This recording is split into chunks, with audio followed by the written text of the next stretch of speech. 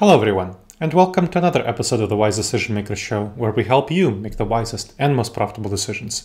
My name is Dr. Gleb Tsipursky. I'm the CEO of Disaster Avoidance Experts, the future of work consultancy that sponsors the Wise Decision Maker Show.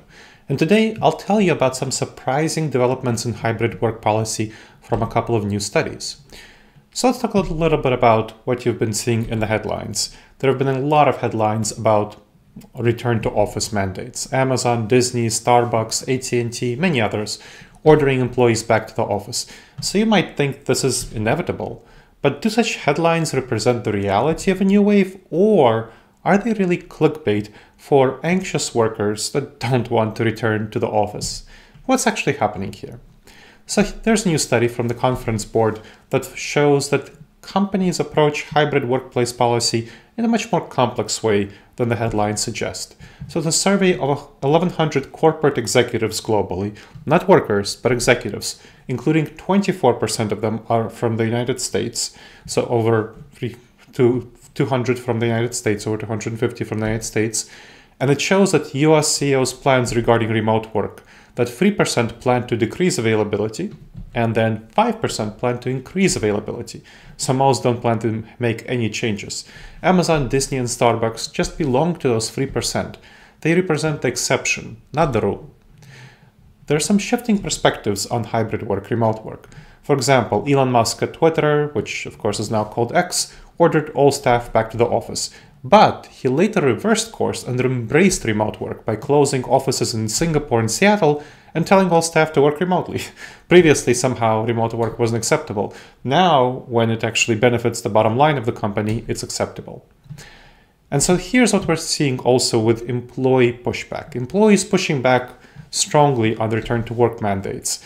For example, with Amazon, there was a walkout of employees. With YouTube, there was contractor strike about this, and plenty of other strikes and opposition actions, petitions signed, public leaking of documents that are showing a rise of worker power and union activity around forced return to office mandates. So it's likely that over the coming years, we'll see an expansion of workers spending more time working remotely within mostly a hybrid modality. So spending some time in the office, spending some time working at home, but overall spending more time at home than they have been up to now, at least some of the time, like I said.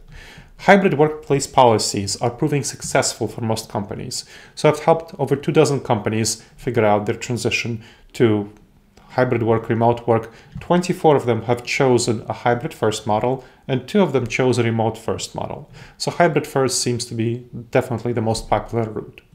So what are the benefits of this policy? Well, it offers a lot of increased flexibility for employees, especially due to the lack of commute. So that is both increased flexibility in general and the lack of a commute in particular are very beneficial. People really like that and are willing to sacrifice significant pay for that. In fact, a Mercer survey also showed that people are highly productive. 94% of staff were equally or more productive working remotely compared to the office. And a Great Place to Work survey showed that over 800,000 staff shifted to working remotely during the pandemic. Of course, this is in the US, and that resulted in worker productivity increase by 6%. So this was a survey of staff. Of course, overall, more people shifted to working remotely during the pandemic, but this was a survey of staff. So there was an increase in worker productivity. And what about less productive employees? So we do see that there are some people who are less productive. Companies need to identify staff, and I've worked with my clients to identify staff who are struggling with remote work and provide coaching and sometimes asking them to come to the office.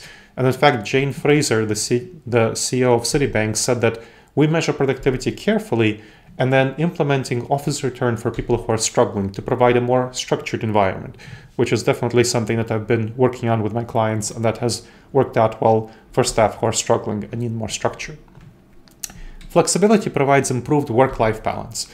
So it allows employees to work from convenient locations, that allows them to take care of tasks in their personal lives, and that leads to increased job satisfaction. So Cisco's survey of 28,000 staff shows that 78% say hybrid work improved their overall well-being.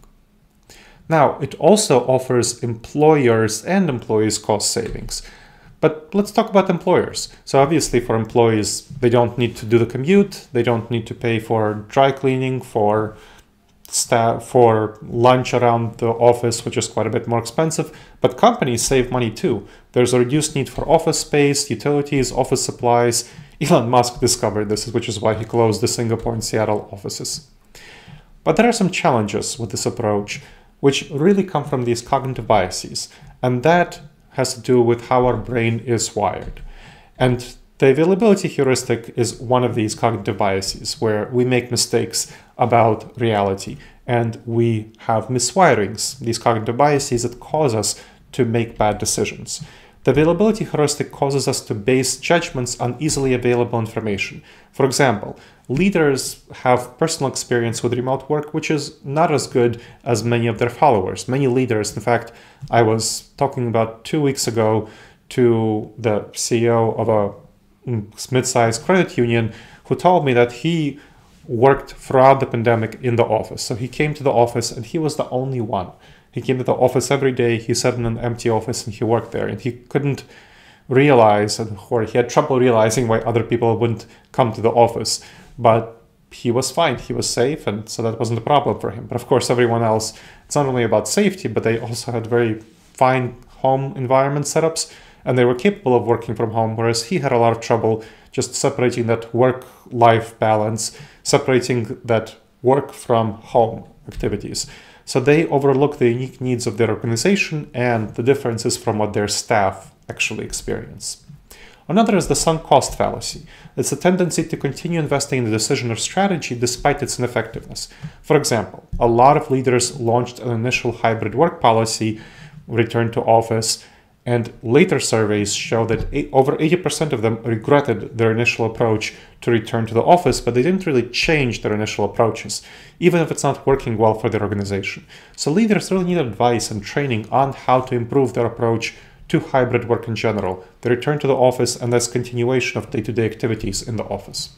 For example, I was working with one company, it's an IT services company, which struggled with making the workplace transition to hybrid work from purely remote work during the pandemic. So there was a productivity decline, staff dissatisfaction as they went from full-time remote work to hybrid work. And that happened because of communication, collaboration issues among staff who were working remotely versus in the office. So a lot of coordination troubles, communication troubles, hybrid meetings, which they had trouble with. So the resolution had to do with having much more coordination, weekly one-on-one meetings between employees and their supervisors, and training them, which I did, on more clear communication and collaboration, how to have effective hybrid meetings, for example. And the company performance stabilized after these changes. They improved their productivity, collaboration, communication, and they had some of the benefits of socializing and increased team belonging, which they wanted from coming to the office. So you really need to rethink your approach to hybrid work. COVID reshaped our work approaches, and hybrid work policy is popular because it offers flexibility and adaptability while still benefiting collaboration, teamwork, socializing, and team bonding. But leaders need to be mindful of these biases in decision-making because they can cause them to make bad decisions around hybrid work.